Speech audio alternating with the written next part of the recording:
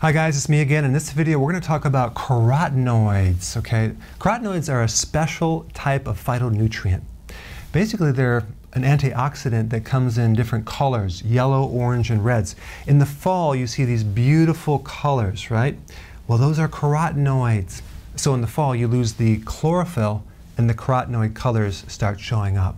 So there's two main roles in plants that the carotenoids have. Number one, to help absorb light involved in the photosynthesis process, where they're converting light into energy, and to protect chlorophyll from photo damage. So the benefits that we get are, number one, it's a pre-vitamin A, which helps the eye and the immune system and the skin.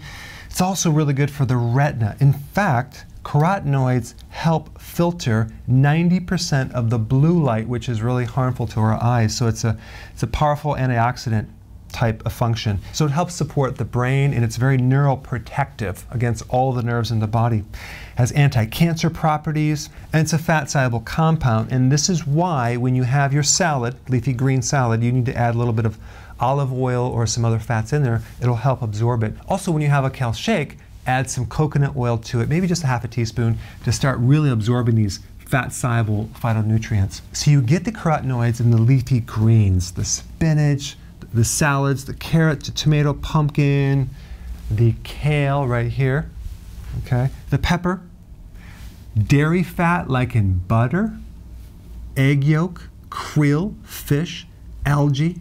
That's where you get it. There's over 750 different carotenoids, and they are the phytonutrients that go way beyond just vitamins and minerals. Thanks for watching. Hi guys, listen, I want to thank you so much for your wonderful comments.